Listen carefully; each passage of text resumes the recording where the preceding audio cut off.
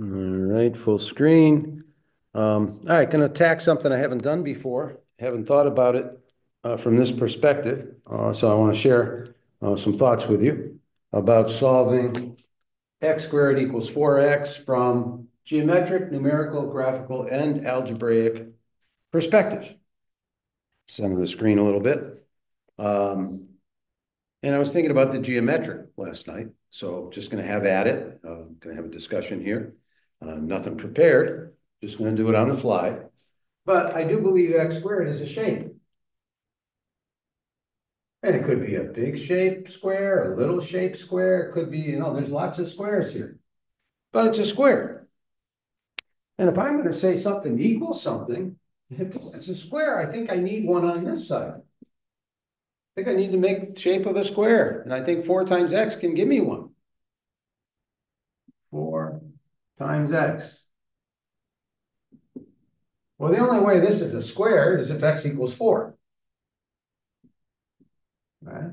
And the only way I can draw this square the same way as that, if this is a fixed dimension, then I have a fixed dimension as well on this side. And for something to be a square, it's got to be 4 times 4. Okay? And somebody probably looked at this and said, well, what if we bring that square to this side? What if we have x squared on this side? And we're subtracting 4 times x. Now, I'll make this a smaller, because this is variable right now, but that's fixed. Well, the only way this is true, right? If you bring that to this side, you've got x squared minus 4x equals 0. So there's no area. Or the side dimensions have to be the same. Okay, so let's see where that's going to go. If x squared has area, let's say it has area, and minus 4 times, if I need the same shape, then that has to be true. That's 16 units of area right now. But this was also variable. So if it's not 4, then I generally have just an area statement. If this was some other side length than 4, let's say it's 5. Okay, well, that's not a square anymore. It's a rectangle, but it's not a square. That's not going to work. So it has to be 4. But there's one other situation that also works.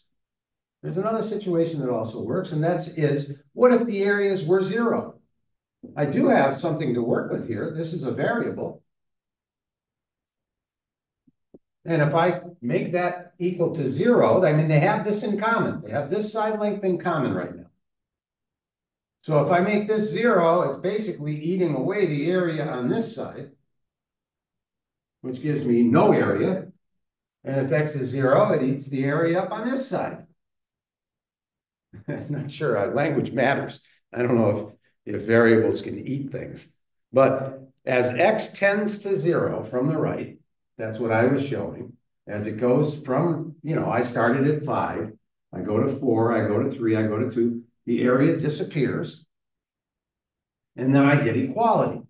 So there is a geometric component possible for considering that equation. Now,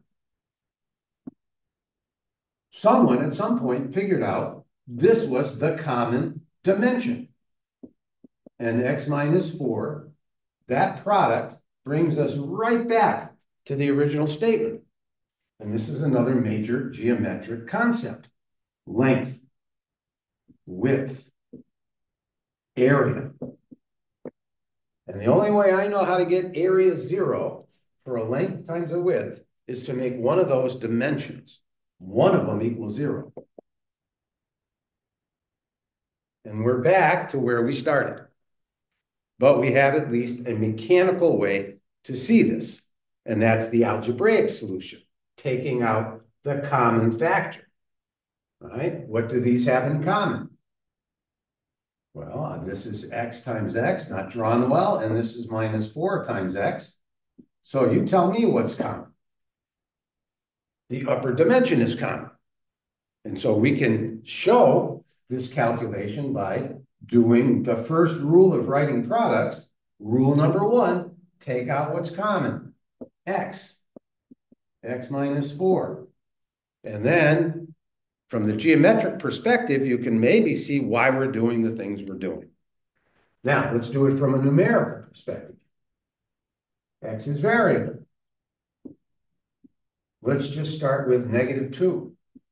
If I square it, I get 4, -1, 1, 0, 0, 1, 1, 2, 4, 3, 9, 4, 16, and 5, 25. That's a numerical table with user-friendly numbers. I didn't ask you to square 2.357. Well, talk about the change from 2.357 to 2.356 or 358. Let's not have that discussion. Okay, let's put -2 in. -2 times 4 is -8. I don't think those are equal. Let's put -1 in. -1, -4. I don't think those are equal. Let's put 0 in. Oh, I think we have a solution. Let's put 1 in. 4, let's put 2 in. 8, let's put 3 in. 9, let's put 4 in. 16. Oh, numerically, a solution. 5, 20, 6, 36, 24. You know what? I think this is outpacing that. Looks like that change went up by 9. This one went up by 4. Oh yeah, 4 to 1. That has to happen, right? And this thing's accelerating. So let's look at the graphical perspective. So if we put this data down on René Descartes, no, my computer's not on René Descartes today. X squared gives us the signature parabolic, 4x, linear function. We see the acceleration that happened in that table a little while ago. As x gets past 4, this is going up faster than that is.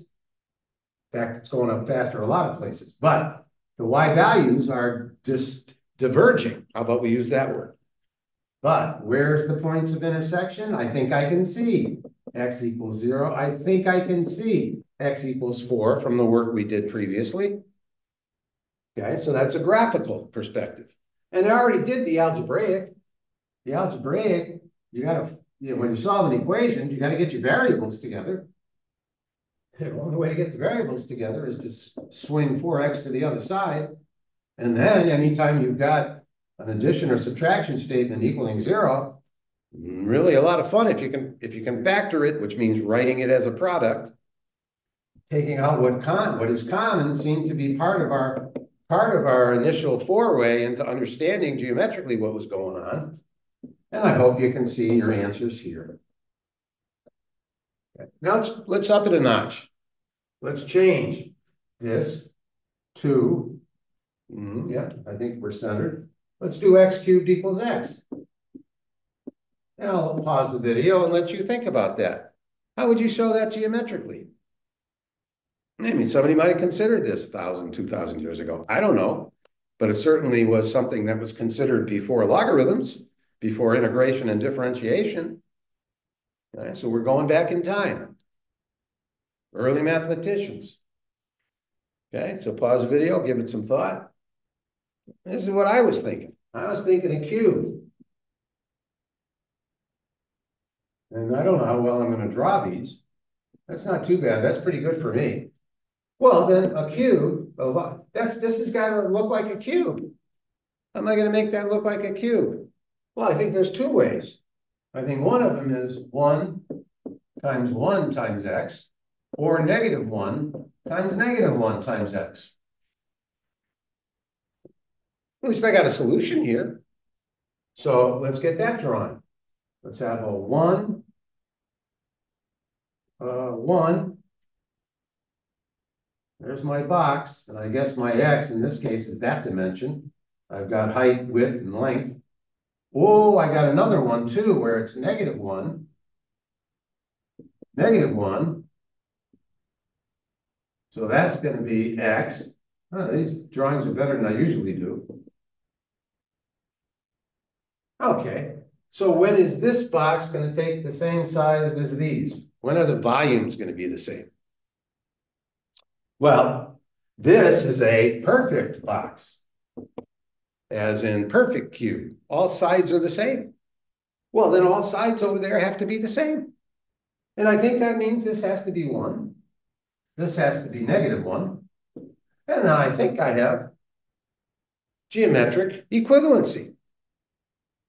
Okay, so I can see my answers, and I think they have something in common. Remember what I drew over here? X, that's in common.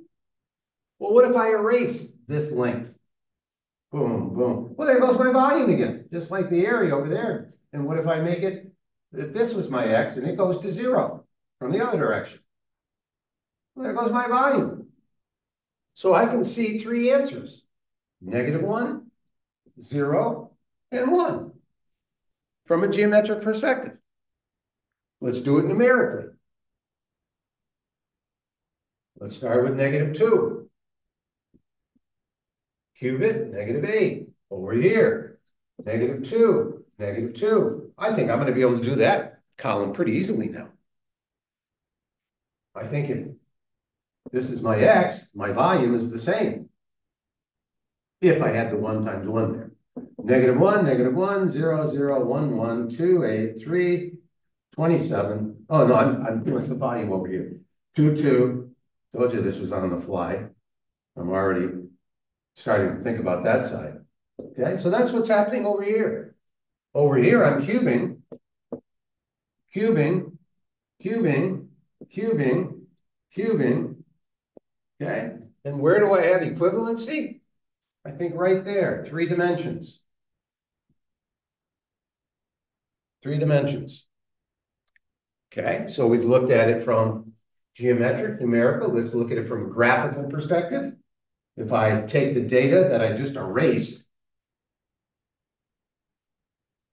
this is what a cubic looks like, perfect cube. Y equals X. Where do they intersect? 1, 1, 0, 0, -1, -1. So somebody might have considered that early on in this evolution of the discipline. I think it's an evolution. Some people think it's always existed. Maybe they're both true. But I certainly see one concept on top of another. You know, and probably, well, let's stop there in case I make a false statement of some kind. But I don't think I've said anything that's wrong to this point. So let's look at it from an algebraic perspective. What's the rule of solving equations? Get your variables together. They have a common dimension, which is x. X squared minus 1 equals 0. X could equal 0 for the same reasons that length times width equals area, length times width times height equals 0 when one of the dimensions disappears. And there's 2 ways to do this. You could have continued factoring the difference of 2 squares. And while I'm on the difference of 2 squares, I might as well look at that geometrically. Let's look at 25 minus 16. These are very friendly squares. 25 minus 16 is 9. And 5 is the square root of that. And 4 is the square root of that. And the sum of the square roots times the difference of the square roots gets us the same area. Okay, from a geometric perspective. Now, if this was 5 and this was 6, now they're still square areas, but this is the square root of 5, and that's the square root of 6.